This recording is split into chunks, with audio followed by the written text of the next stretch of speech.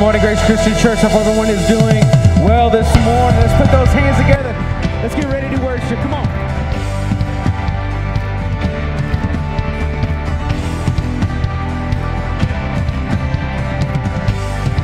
Come on, let's sing it out. I praise you in the valley, praise you on the mountain, praise you when I'm sure, praise you when I'm doubting, I praise you when I'm numbered, praise you when surrounded, praise in the water, my enemy's drowning. As long as I'm breathing, I've got a reason to praise the Lord, oh my soul. Praise the Lord, oh my soul. Oh, I praise you when I feel it, praise you when I don't. I praise you 'cause I know you're still in control. Oh, my praise is a weapon, it's more than a sound. My praise is a shout that brings Jericho down. Come on. As long as I'm breathing, I've got a reason to praise the Lord, oh my soul. Praise the Lord, oh my soul. Oh, I won't be quiet, my God is alive. How can I keep it inside? Praise the Lord, oh my soul. Come on, let's go. We got a reason to praise this morning, amen. Let's get those hands going. Let's lift our voice. Let's sing it out. I praise 'cause you're sovereign. Come on. I praise 'cause you're sovereign. Praise 'cause you reign. Praise 'cause you rose and defeated the grave. Praise 'cause you're faithful. Praise 'cause you're true. Praise 'cause there's nobody greater than you. Come on. Praise 'cause you're sovereign. Praise 'cause you reign. Praise 'cause you rose and defeated the grave. Praise 'cause you're faithful. Praise 'cause you're true. Praise 'cause there's nobody greater than you. Praise the Lord, oh my soul. Praise the Lord, oh my soul. Come on, sing it out. Praise the Lord, oh my soul. Praise the Lord, oh my soul. I won't be quiet. No, I won't be quiet. My God is alive. How can I keep it inside? No, I won't be quiet. My God is alive. How can I keep it inside? One more time. Oh, I won't be quiet. My God is alive. How can I keep it inside? Praise the Lord, oh my soul. Yeah.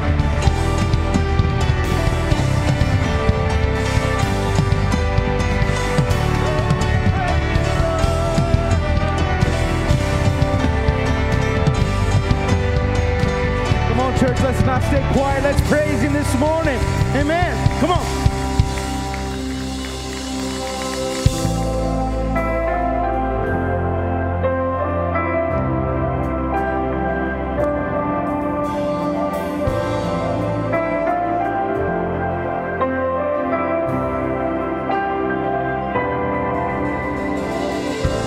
When I was lost and all alone, your presence was where I found home. You were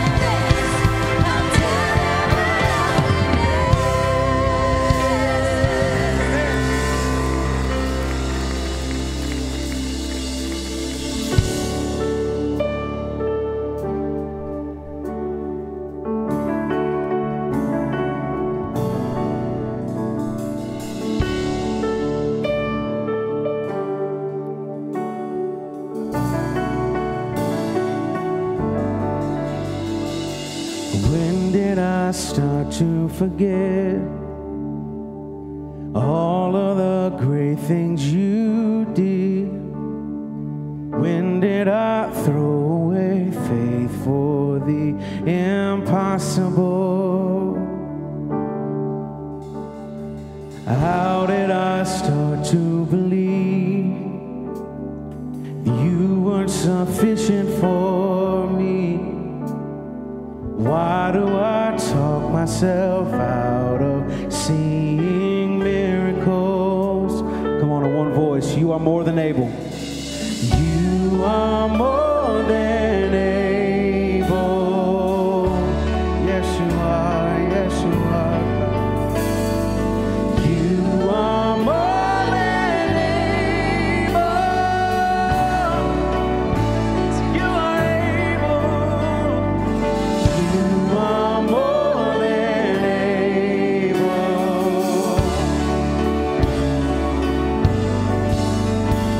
Oh, you are more than able. Who am I to deny what the Lord can do? Oh, we believe you can do it, God. Now I see all that I have. I've got my confidence back. I put my trust in the one who still does miracles. You do miracles. You are more than able. Yes, you are. Oh, you are more than able.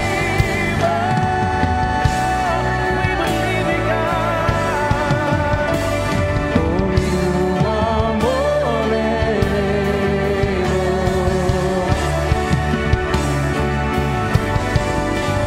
Yeah, you are more than able.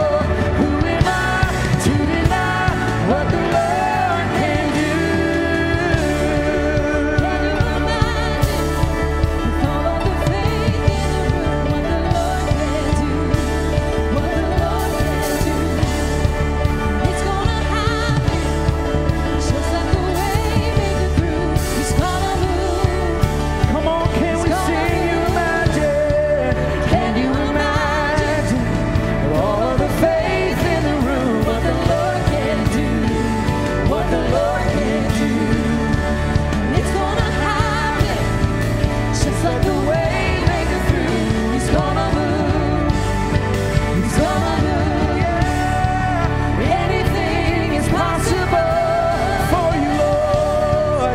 Anything is possible if we believe. Anything is possible. Who am I to deny what the Lord can do? You are more than able.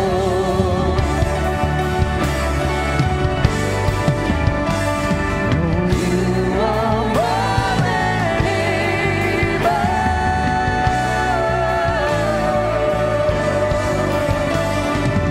Yeah, you are more than able.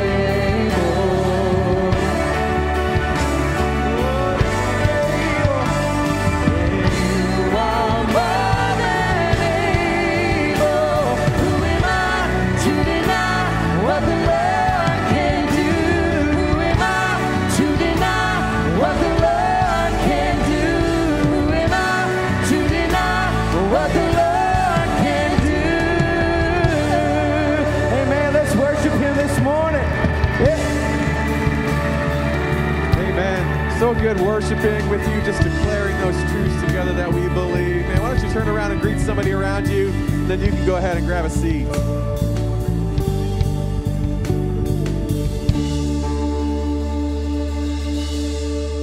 Well, good morning, Grace. So good to be with you on a beautiful Sunday morning. My name is Dan. I get to serve as one of the pastors here at Grace, joined with my good friend Jeff this morning. And we just, again, want to welcome you, especially if you're visiting with us for the first time. Grace family, let's just welcome our guests, our visitors here today.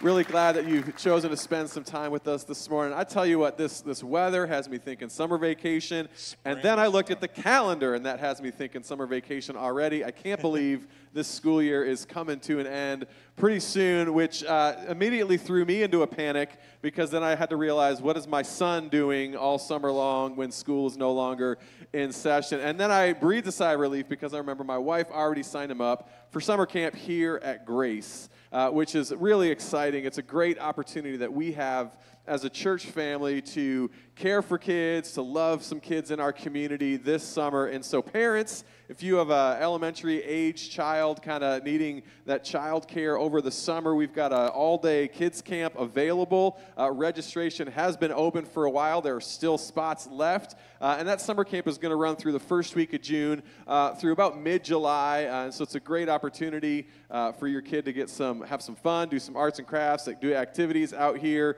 with other kids. And one of the things that I love about that is that all the counselors, the leaders, people leading that are going to love your kids well, and they're going to love God well, and share that love of Christ with the kids throughout that week. So that's a great thing. Another cool thing about a program like this that we're able to do at the church, obviously, that all the funds that we receive from a kids camp continue to fund ministry around here at Grace and allow us to do the things that God is calling us to do. So if you're still looking for childcare for your kid over the summer, maybe you know of other parents who are starting to panic over that, point them to this link, point them to Grace Christian. We'd love to have them.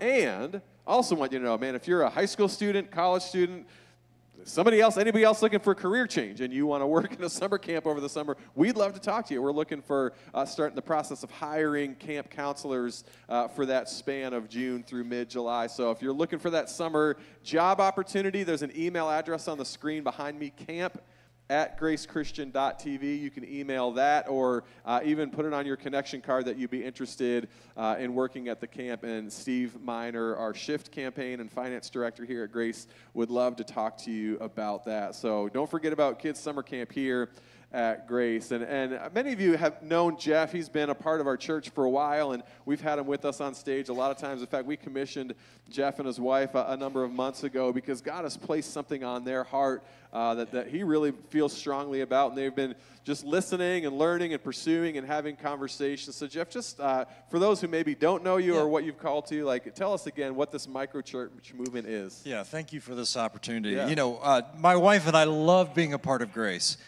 This has just been a wonderful, life-giving experience each week as we gather with you. And we feel like we're on the right road.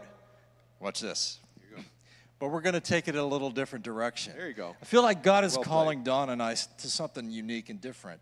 And it's called it's just actually being a part of a worldwide movement, a discipleship movement. So we're excited about that, and we're looking to launch a network of small, simple gatherings called microchurches. And so we've been praying about who would be involved with us to be a part of that. We want to go where God's at work already. And I feel like there's probably 10 to 12 families at Grace that have this adventurous, missionary spirit. And so if that's you, we want to connect with you. And my wife and I have been in the connection point for the last month or so, and we'll continue to be. We want to talk to you about that. We've got a great opportunity for you to join us for a series of meetings for a month or so, just to discuss it, answer your questions, to just lay out what it means to, and Andrew's going to get me for this, to lay out what it means to live in incarnational rhythms in life, how to make disciples in your network. You're talking of my relationships. language. Now we're not his. talking doctor right here. Yeah, and so this whole season for you guys and people who are interested, this is not like the dive in head first, we're committing for life. This is the still discovery phase. So anybody who's interested in having these conversations, this is just learning more, right? That's exactly right. No commitment required at this point. We just want to discuss, answer your questions, and pray with you. And be looking for that date for those meetings. And then eventually we're going to ask you to make a commitment and just go with us to see what God can do through a small group of people who believe in His grace and His power. Yeah, I love it. They're praying for people who have that curiosity of spirit, maybe that little bit of adventure inside of you that you're kind of called to experience something new. And here's the thing about this idea of microchurch. For all of us sitting in a room like this, it's a pretty unfamiliar thing. For a lot of us, if we've been around church for a while, this is the context that we know. And so the idea of being a part of a church that's somehow smaller or different or operates in a different manner is so foreign to us. But the reality is, this is the way the church looks in large portions of the world. They only meet in home-type churches and micro-churches. It's how the church started. And what we're actually seeing right now across our country as well is new expressions of this kind of church popping up, and they are seeing incredible movements of God through discipleship and mission and impact and life transformation. And Jeff just has a passion for that, believe that God wants to do something like that here. So if you've got an inkling in your spirit just of, man, what is that about? You're not going to ruin any of your life or his by starting to ask some questions and getting to know Jeff and Don just a little bit. So again, they'll be at Connection Point this week, every week, as much as they're able. So feel free to reach out to them. And he mentioned a moment ago this idea of being on the right road, but somehow going in the wrong direction a little bit. And that's the series that we're in right now as a church, talking about those things that God puts inside of our hearts that are good, that are desirable for us, and yet so often, apart from God, we chase after those things in the wrong direction. And so this morning, I believe Andrew's got a really, really good word for us this morning. So Jeff, would you go ahead and pray for us as we prepare to hear that? Thank you, Father, for bringing our lives together here today. And we want to put ourselves in a position today, Lord, to hear from you, to hear about that next best step for our life, to be even more like Jesus. And so we open up our hearts and our minds to receive from your Spirit that which you are calling us to. So prepare us and move us in this hour, we pray in Jesus' name. Amen.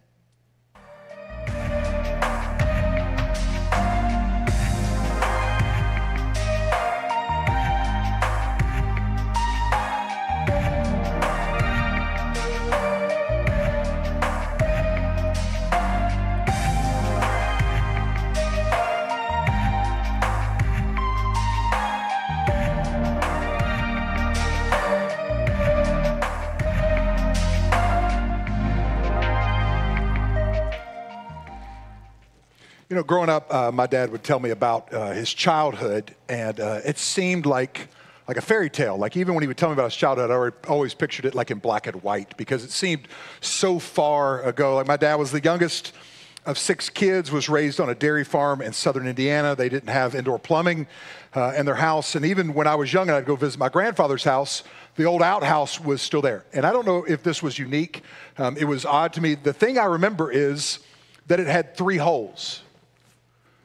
You know, I've had to go to the bathroom really bad several times in life, but never have I considered doing it as a community. You know, I'm like, who are all these people that were going to the bathroom at the same time in this outhouse? And I just remember his childhood seemed so odd to me. He told me that when he was 10 years old, he had never tasted a potato chip before. Everything that he ate came from their farm. The only ingredient they ever bought was salt. And so all the vegetables they raised on their farm, all the animals were butchered right there on their farm. And one day they were driving down the road and God provided this incredible miracle. There was this delivery truck and a crate of potato chips fell off the truck. They went over and they picked it up. They tried to find the truck. They couldn't find it. And so they had all the potato chips they could eat. My dad's 10 years old, first time in his life ever tasting potato chips. He said he ate so many till he had an open sore on the roof of his mouth. All of his siblings, they ate till they were sick, which is why they needed 3 holes in the outhouse. And so, but he'd tell me these stories and it was like, what world were you raised in? And now I'm at the age where when I talk about my childhood, to my kids, they look at me like, who are you? You know, like out the other day, I was explaining to Jude what it was like having a landline phone in your house. He has no concept of that. My grandparents actually had party lines where they would share a phone line with a few neighbors. You know, you'd have a different ring to know if it was for you or if it was for your neighbors. Sometimes you pick up the phone and other people on there talking. I'm explaining all this to Jude and answering machines. And sometimes you just call people, you know. And they may be gone on vacation for a week and they don't call you back, but you couldn't have known that, you know. We just waited for them to call us back. And I'm explaining this stuff to Jude, and he looks at me like I was hanging out with Abraham Lincoln or something, you know, like, what world are you from? Like, how many of you all now have Life 360 on your phone, have your kids, know where they're at all times? What a great invention. You know, I mean, I know where my kids are at all times. You know, I know when my daughter leaves home and arrives at school, when she gets to her boyfriend's house. Like, an alarm goes off on my phone if he even tries to kiss her. It's amazing the technology we have. You know, my parents, they had no clue where I was at. You would just leave, you tell me you're going to be home, and you would come home. I remember one night getting home right at curfew. It was at midnight. I pull up to my parents' property. There's a little bridge that goes over the creek in the front of their property, and it had been raining, and it had flooded over the bridge. So there's nothing I could do. I just pulled the emergency brake, laid back, and went to sleep. About 4 hours later, I woke up, and I looked up, and the water had went below the bridge, so I went across and went up, and I went inside. My parents were asleep. They didn't know where I was at. They didn't even come looking for me. I was just gone for hours. It's just strange how connected we are now, and all of the technology that exists that allows us to stay connected, to talk in different ways, to talk on the phone, to text, all the social media stuff. It's crazy how connected we are. And even just a few years ago, 5, 10, 15 years ago, a generation ago, doesn't even understand any of those things. I never had a cell phone till I was in college. I'd never heard of the internet till I was in high school. My kids think I'm crazy when I tell these kind of stories. And now there are all these ways to connect. Like my grandfather, he died in like the late 90s. And so that side of the family, we've kind of struggled staying in touch with each other. I have aunts and uncles and cousins all over the United States. And some of them I haven't seen in over a decade. But because of social media, I feel like I know what's going on. Like one of my cousins had a barbecue last night. I know that because he posted about it. And I have another cousin who I haven't seen in years. Tuesday, she had a great hair day, posted about it. It was incredible. I have a cousin who I haven't seen probably in 15 years, who has kids in high school that I have never met. And this week I saw one of their promposals. It was pretty cool. And you know, so it's so strange how connected we are, the things we know about each other. And that's a good thing, because that's how God created us. By nature, we were created to be in community. And I think that's what drives the desire of people of creating technology, different ways to connect, because by nature, we need to be around each other. Even when you go back to the book of Genesis, God creates Adam, and Adam is like in the perfect situation possible. Like God puts him in charge of all of the garden. He has unlimited control and authority. There's no conflict. There's no strife. There's no arguments. It's perfect temperature all day long. God would come down and spend time with him throughout the day, and they would talk together. His world was perfect. And yet God looks down and sees Adam, and this is what he says in Genesis. The Lord said, "It's not good. It's not good for man to be alone. I'm going to make a helper suitable for him." Which is an odd thing, because you would think Adam's life is perfect. What else does he need? He's got a perfect relationship with God. We say things like, if I just have God, that's all I need. And God says, no, that's not enough. You need somebody else, Adam, because we were created to live in community. And I think some of this is because we were created in the image and likeness of God.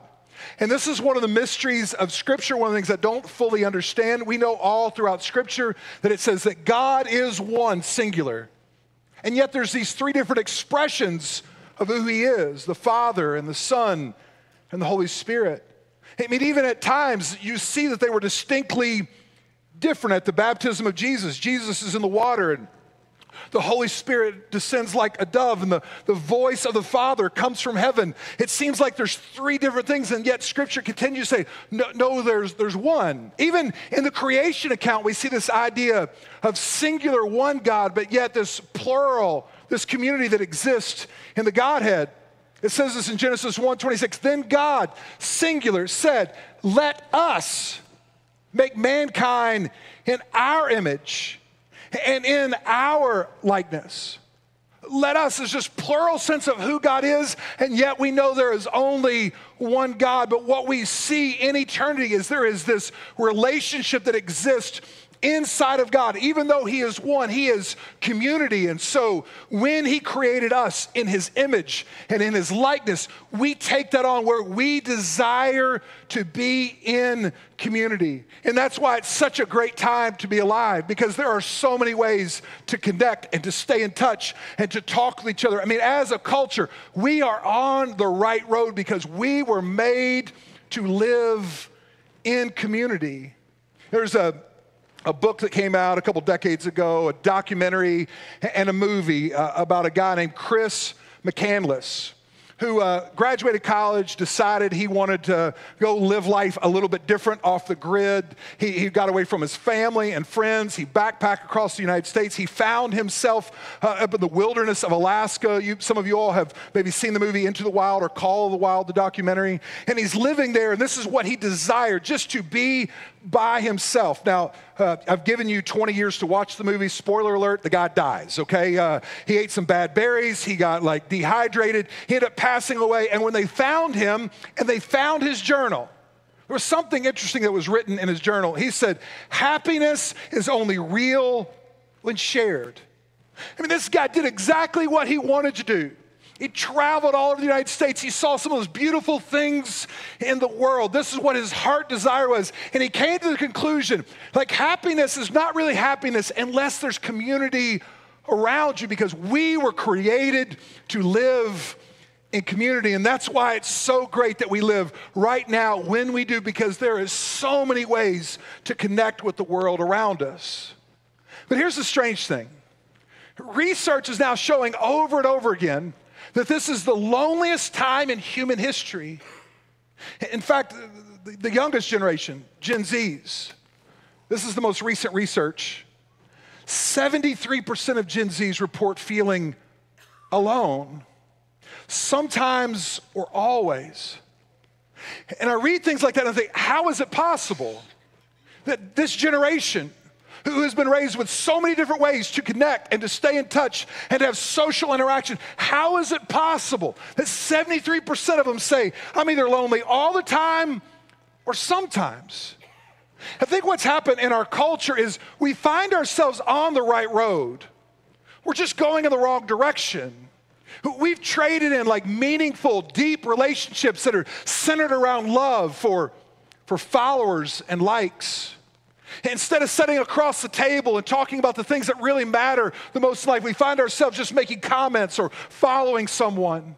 And because of that, we find ourselves on the right road, but it's not leading us where we want to go. Now, the good news is God has always been in the business of forming a community. By nature, it's who He is and it's who He created us to be. People who live in community. After God created Adam, He said that's not good. They need community. He created Eve, and then they formed a family. Then through Abraham, He said, hey, I want to create a nation through you, a community of people who will be a blessing to the whole world.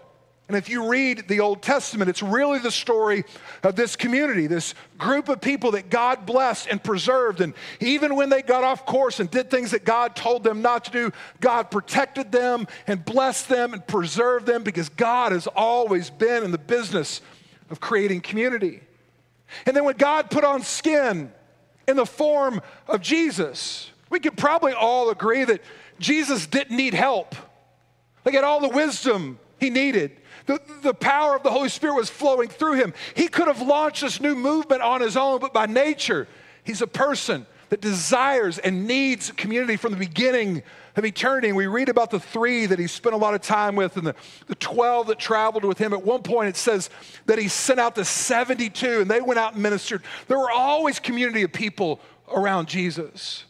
And then when it came time to launch this movement after His death and His resurrection, He looks at Peter and He says, hey, Peter, on this rock, I'm going to build my church, my ecclesia. The Greek word that actually means a community, assembly, a gathering of people that come together for a purpose and a mission. The church was never meant to be an hour on Sunday or a building that we come to. The church by nature is a community. And when Paul talks about this movement of people, he talks about it like the human body, saying that everyone is needed in this community. And unless we operate together as a community, we won't be effective. There's no way to take one part of our body and send it off to do its own thing. It requires all of us together. And that's the language of the New Testament, that the body itself, it builds itself up, it grows as each member does the things it's supposed to do. And when you don't do what you're supposed to do, and when I don't do what I'm supposed to do, and when I avoid community, the church suffers because of it, because God has always been in the business of forming and creating community. Which leads us to the question, how is it possible then, at a time when people are more lonely than ever, when they're in desperate need for community, when they're looking for a place to belong, when 3/4 of Gen Z say, I don't have anybody, I'm alone either sometimes or all the time. How is the church in the United States in decline? What a great platform for the church to step up and say, you're looking for community, you're looking for a place to belong, you're looking to be loved, we have a home for you. The reason is because we've wandered off course. We may be on the right road, but we're going in the wrong direction. Instead of living out the customs and the behaviors of the kingdom of God, we just decided to copy and mimic the ways of the world. And people walk through our doors and they walk in and they're looking for something and they go, yeah, it's not what we're looking for. But Jesus said, like, if we get this thing right, it will change the world. Jesus shows up and he's talking about this brand new kingdom that he came to establish. And people were confused because the assumption was that the Messiah was going to come and form this like physical kingdom. He was going to reestablish Israel as this powerhouse. And Jesus shows up and he's not concerned about that stuff at all.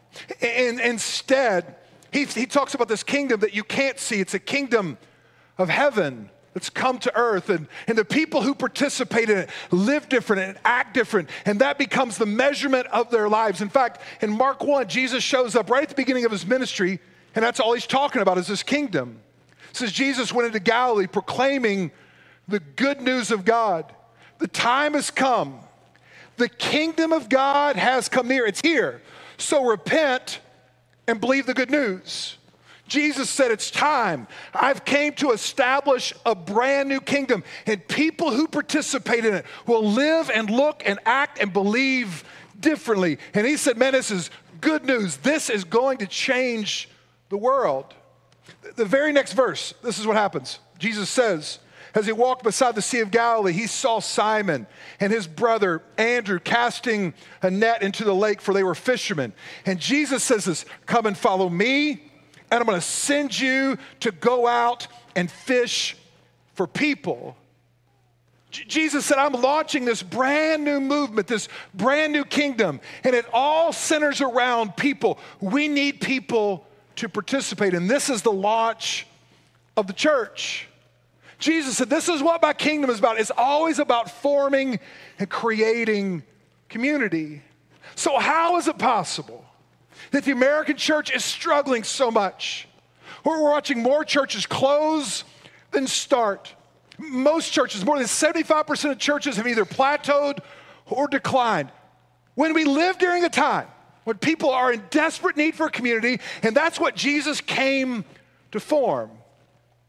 And the conclusion has to be, because we got off course, instead of being a place that's known for love and acceptance and grace, we've adopted the customs, the behaviors of this world, and we've isolated and left people out and judged and pointed fingers. And because of it, people want no part of it. But Jesus said, like, if you will get this thing right, like if you can figure this out, this is how the world is going to know the love and goodness of God. In fact, Jesus says it this way in John chapter 13. He said, a new command I give you, brand new command, love one another. This is the command.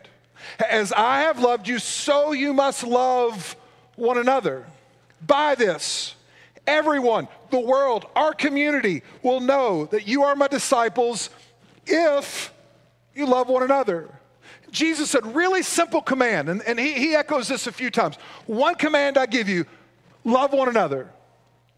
This is the kingdom of God. And what Jesus says, if we get this thing right, everyone will know. But if we don't, the world will not see the love and goodness of God when we choose to love people the way Christ has loved us. So I think Jesus had to keep this simple because he understood that the way this message was going to move was going to be through word of mouth, through action, through deed, through serving people around them. When Jesus says this is decades before the majority of the New Testament letters have even been written. way before most of them would even begin to be circulated and passed around so other people that could read them. We're still centuries away from people taking these letters and binding them together and calling them the New Testament. We're still 1,500 years away from the invention of the printing press.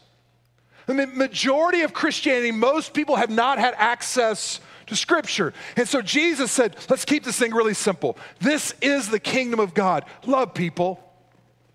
Just create communities, love people, and the world will see how great I am. And man, we mess this up, and it's so simple. Now, a lot of scholars believe that the rest of the New Testament, all the letters of the New Testament, are simply answering this question: what does it mean to love?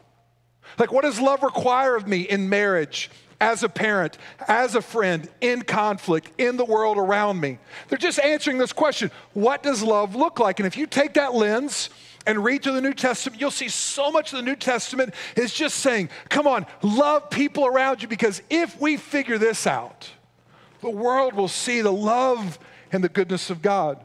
Now, this phrase, one another, is in the New Testament more than 100 times. And there are all these commands of things we're called to do to one another, how we're supposed to express the love that God has shown to us. And today, I don't have time, obviously, to go through all 100 of the one another commands. Instead, here's what I'm gonna do. I put them all in three different categories, four different themes, excuse me. And I think if we look through them, we'll see that all the one another's, almost all of them could fit under one of these four themes. And here's the first one: just simply love. 16 times in the New Testament, it says this: love one another. Now, in the Greek, there's four different words that the New Testament would use for love. One has to do with how we love our family. One is a romantic love. One is a love of friendship. And then there's the way that God loves us. Agape love. A love with no strings attached. A love that pursues after. A love that's quick to forgive. A love that believes the best in people. A love that assumes that their intentions were right, even when they were wrong. And when we're called to love one another, it's that love, agape one another. This is the call of followers of Christ. This is what it means to be a part of the kingdom of God, is that we're called to love people, to agape them, to love them in a way that we believe the best. And in a world that's so quick and bent towards outrage and canceling people and labeling people and avoiding people that we disagree with, this is how the church stands out, is by agape love, by pursuing after people, by believing in people when no one else believes in them. And I don't know about you, but I need that type of love in my life all the time. Because even when I don't mean to, at my best, I still hurt people and I wound people. Just this week, I was reminded of just a failure in my life. Several months ago, I went up to someone in our church who I love, and I said, hey, I want you to do this for me. Would you please do this in a few months? You would be great at this. And they said, yeah, it'd be great. I'd be honored to. And then I completely forgot about it. A few months later, I was like, oh, I need to find somebody to do that. And so I asked someone else, and they agreed to do it. And then I got an email from the first person that said, hey, when do you want to start talking about that? And I realized, oh my gosh, I've promised this to two different people. And immediately I was embarrassed, and I didn't know what to do. And so I just had to say, hey, you're going to have to forgive me. I can't believe I did this, and I'm sure this hurts. But I just completely forgot that I had asked you to do this, and somebody has already committed, and they've made plans. I'm really sorry about that. And their response to me was, don't worry about it. Of course I forgive you. We're friends. You're my pastor. I was fully anticipating, I can't believe you did this. I can't trust you. I don't know what this means about our friendship. Instead, they extended grace to me that I did not deserve. And what Jesus says is like, if the world is going to see the love and the goodness of God, we have to be known as people who love. And my guess is people that are not in our building today, if you ask them about the church, they don't go, man, that's a loving group of people. They just love everybody, don't they? That's not what they think about us. They think that we're arrogant and prideful and political and have a desire to be right and judgmental. And that's not the way of God. That is not the kingdom of God. And Jesus said, if you'll get this one thing right, if you'll learn to really love one another, then the world will see the love and the goodness of the Father. Here's the second theme that we see as of all the one another's. It's this desire for unity. And there's all these commands, these one another's, of ways that we can promote unity. Here's a few of the phrases we see in Scripture. Accept one another. I don't see anywhere in Scripture that says fix one another. Just the posture of the church is we accept and love one another. We're quick to forgive. A part of being a follower of Christ. The movement of Christianity is built around this idea that we extend radical forgiveness to people around us. We bear with one another. Some people are unbearable, but because we're followers of Jesus, we bear with them. Be patient with one another. You know, sometimes we forget how long it took us to get where we are, and then we expect people to be where we are overnight, and the posture of a follower of Christ is just to be patient and to consider others better than ourselves. See, there's this theme all throughout the New Testament that part of being a follower of Christ is we fight for unity in a world that's becoming more and more fractured and more divided. The posture of the church is we fight for unity. Just last night, Brittany and I were spending time with a friend of ours, and we were just talking about the last several years, the last political season we went through, COVID, and we were just grieving the fact there were so many people in our lives who got overly political and divisive, people who love Jesus, people who are friends of ours, and it just caused so much division, and families aren't speaking to each other. And we're just talking about how painful that season was for us as friends and family members and as a pastor. And the friend we were spending time with said, "It's not going to get better, is it?" I was like, "It's probably not. It's just the way of the world." But that's not going to be who we are at Grace Christian. We are going to fight for unity. This upcoming political season, we are not going to participate in Facebook arguments and trying to win. Instead, we are going to aim for unity. We're not going to divide and put labels on people and avoid people, because primarily we are not Republicans or Democrats. We are followers of Christ. We are a part of a different kingdom that fights for unity. It's who God's called us to be. And when we get serious about loving our neighbors and caring more about them than winning an argument, that's when our influence starts growing and people get to see the love and the goodness of God. You know, I'll tell you this, I am proud of the shift our church has been making towards being more diverse. About 5 or 6 years ago, I just got tired of the way my life was. I mean, everybody around me was just pasty white, every single person. And I just was tired of it. I desire perspective. I love being around people who are different than me and have a different upbringing, come from a different social class than me. And honestly, when I look at Scripture, Revelation 7:9, describing what heaven looks like, it's full of every tribe, tongue, and nation, there's something in my heart that says, I just long to be a part of a community that doesn't look like me, but it looks more like heaven. And we got a long way to go. But man, I'm proud of the shift and the changes our church is making. Just this week, I became aware of that. You know, for years on Mondays, I would sit in a room with a group of old white guys, and we would work on the sermon every week together.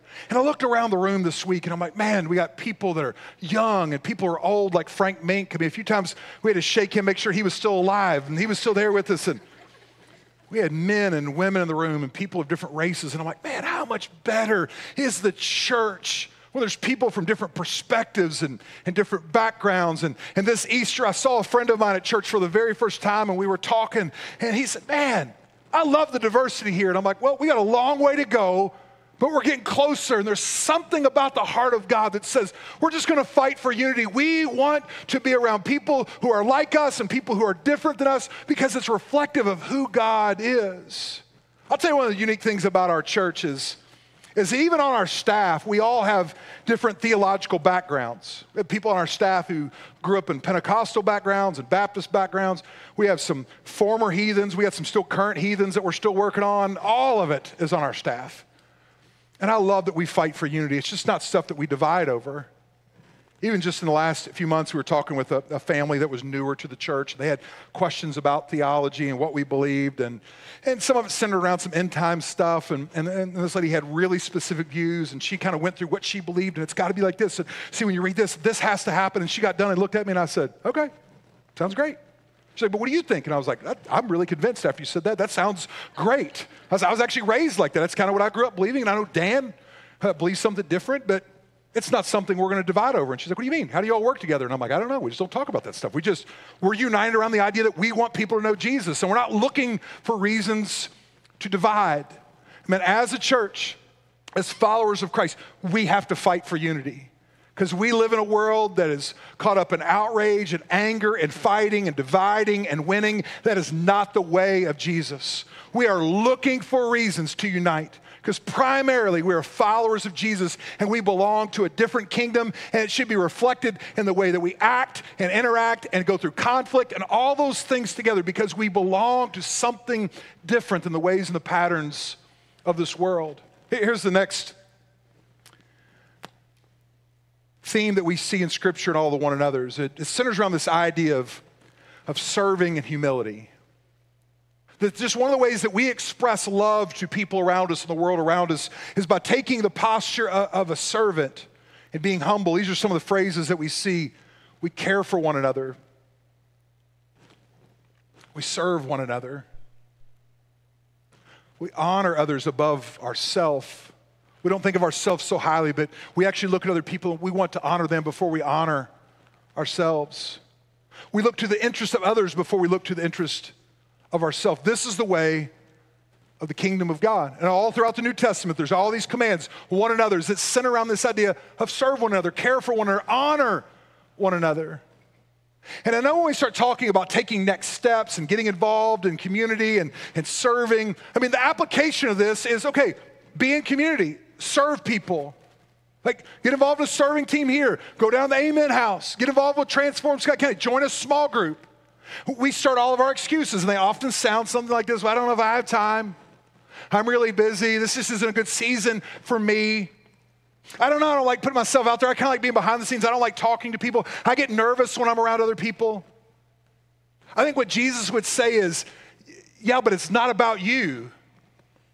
All those excuses begin with, but I don't want to, I don't like to, I don't have time. That's not the way of the kingdom of God. It's not just about you. We belong to each other. And when you exclude yourself and you make excuses, the body of Christ suffers. And the world doesn't see the goodness of God. Part of the posture of a follower of Jesus is, it's not about me. And I'm going to do things that make me feel uncomfortable and things that stretch me, because obedience is always challenging. But when we obey, God meets us in those moments, and God uses common, everyday people like me and you to do something incredible for Him. And so one of the themes of the one another's of Scriptures is, it's not about you. Serve, care for other people. And the last one centers around this idea of encouragement. That one of the ways that we serve and create community is with the words that we have. Hebrews, it says, let's stir up one another towards love and good deeds. And this word is actually like irritate, push, challenge.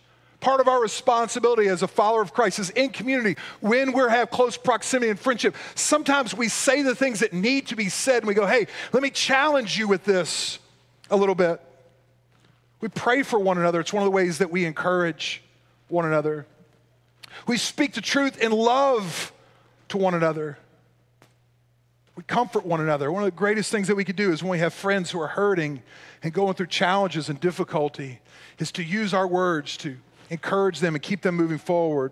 And lastly, we just simply encourage. This is a responsibility of a follower of Jesus, that our words have power. See, there's something about sitting across the table from someone and speaking words of life into them and reminding them of the things that God created them to do. There's something about sitting in a living room when someone's going through something difficult and they don't think they're going to make it, and you look at them and you say, hey, you're going to make it, and I'm going to walk with you. There's something so powerful about that I'm not convinced can always happen through like digital interactions with each other. And that's where I think as a culture, we may be on the right road, we're just going in the wrong direction. There's something about looking in the eyes of a friend or a family member or your child, speaking words of life and saying, hey, we're in this together. Our words have power. Ariel, I know I just scared you to death by saying your name. You weren't even looking at me. Now you got to pay attention. I want to tell you, God's up to something in your life. Here's what I see. A couple years ago, you walked in here by yourself. You were faithful and you showed up. Now look at the row around you. Constantly bringing people. Rarely do I see you coming in here without somebody else. And I want to tell you something, your mom's proud of you. Last week I was in Discover Grace and she was telling the group about her story. And she said, man, it's my daughter that got me back in church. And so I'll let you know I'm proud of you. Stay obedient. When God asks you to do something, just be obedient and God will meet you there. I'm proud of you. Glad y'all are getting married. Went on your first mission trip. God's up to something in your life. God's going to use you all to do something great for him. You know, this past week, my friend Julie buried her mom on Thursday, and Julie's been the best of friends to me.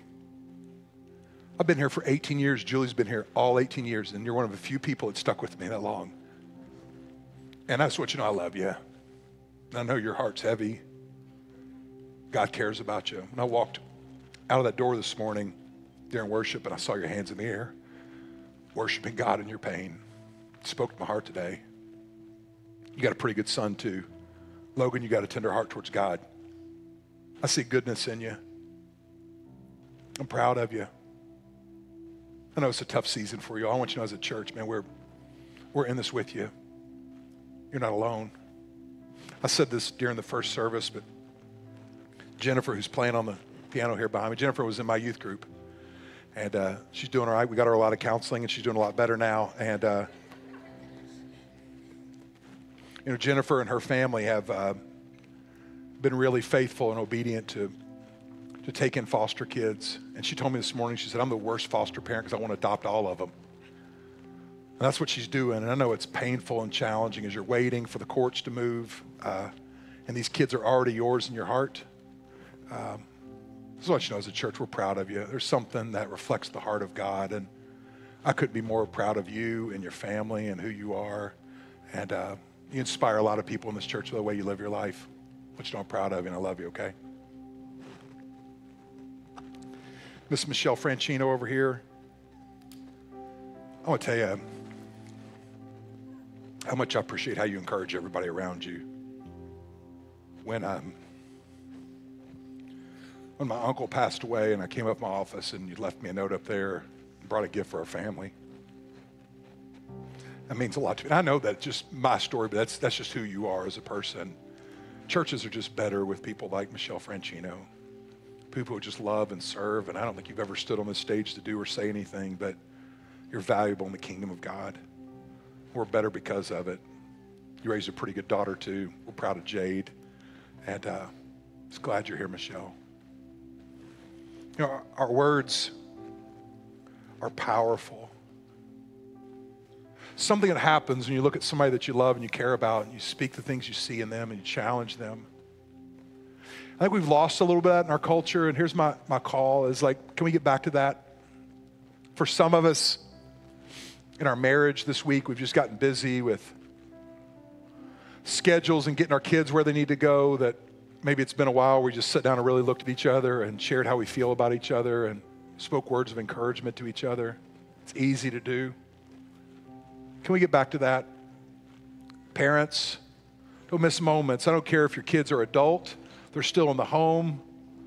Be your kids' biggest cheerleaders. That clock is ticking fast. My daughter last night went to prom. I'm like, what is going on right now? I don't want to miss a moment where I don't look at my kids and express how I feel about them. Some of us, we've gotten busy. We're just kind of scratching the surface of real connection. When you call up a friend and say, hey, let's go get a cup of coffee, let's go out to lunch, let's hang out together. As honestly, it's a strange time to be talking about community because we're about to get really busy, during the summer, and it makes it more difficult. And some small groups are taking a break, but some of you all, you need to get involved in a small group. Don't hesitate, just do that today. Some of us, we need to get involved in serving and find a community there, either here at the church or out in our community. My guess is there's a lot of us that land in that camp of saying, I either feel alone sometimes or always. And this is the really harsh truth. Unless you do something different, that's your reality. Or you just have to do something different, something that makes you uncomfortable. Quit waiting for someone else to be your friend and be a friend to somebody. Sign up for something. Get involved in a ministry. God created us to be in community. And when we're by ourselves, we're ineffective and life is not how it's supposed to be. But there's something about a community. And that's what I desire for us. I want every one of you to feel known and seen and heard. But that requires effort on you. And we're going to do our best to try to create opportunities for people to get connected here. But you're going to have to put some work in. But it's worth it because we were created to be in community. Let's pray together.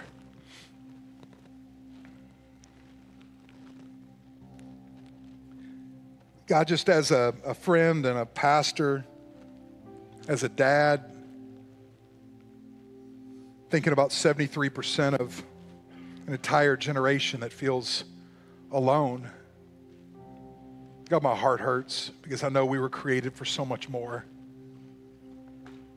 God, I pray that as a church, we would do a great job of helping people find a home and find community. God, this week as we take steps, maybe in our marriage, with our kids, with friends, God, I pray there'd be meaningful conversations where we really spend time connecting. There's something very deeply spiritual and life-giving about just looking in the eyes of the people we love and communicating how we feel. God, I pray this week as we take steps that you meet us in those moments. And God, together, I pray that a community be formed here, that the world would see your goodness through the way that we love and live. We believe that when we love one another, the world will see that we belong to you. We pray this in Jesus' name. Amen. Hey, if you don't mind, go ahead and grab that connection card that's right there in front of you. And for some of us, we need to take another step. And don't wait, just do that. Maybe you need to talk with a pastor. Man, our whole staff, anybody would be glad to talk with you. Maybe you need to get involved in a small group. You need to learn more about serving. Maybe you need to go to Discover Grace. You can find a home church here and find a place to connect. Whatever your next step is, just do it. Do something. Take another step. And if there's something that we could do to pray for you, I'm telling you, if you'll write those prayer requests on my card this week, we're going to pray prayers of faith, and we're going to believe that God's going to meet you here in these moments. In just a moment, we're going to pass buckets down the rows. We're going to collect all of our connection cards. If you want to give today, you can give either by putting in the bucket or even in the drop box on the way out. I know that most of us, about 90% of the money that comes in now is through online and reoccurring giving. And this is just me as your pastor challenging you to be a give first person. So one of the ways we can honor God with our lives is just by going and setting aside the first part of our budget and give it back to God. And there's something about when we honor him that God honors us. And it's a joy to be someone who gives first. And so that's my challenge. And I know a lot of families are already doing that or restructuring their finances because they want that to be a priority. It's just me encouraging you again. Let's be a give first person and honor God in every single part of our lives. Hey, let's all go ahead and stand to our feet now. I'm going to invite our ushers to come as we sing and in our time together.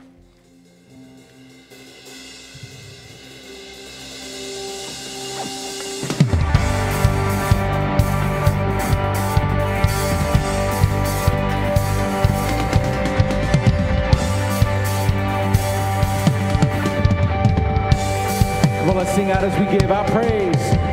I praise because you're sovereign. Praise because you reign. Praise because you rose and defeated the grave. Praise because you're faithful. Praise because you're true. Praise because there's nobody greater than you. I praise because you're sovereign. Praise because you reign. Praise because you rose and defeated the grave. Praise because you're faithful. Praise because you're true. Praise because there's nobody greater than you. Praise the Lord, oh my soul. Praise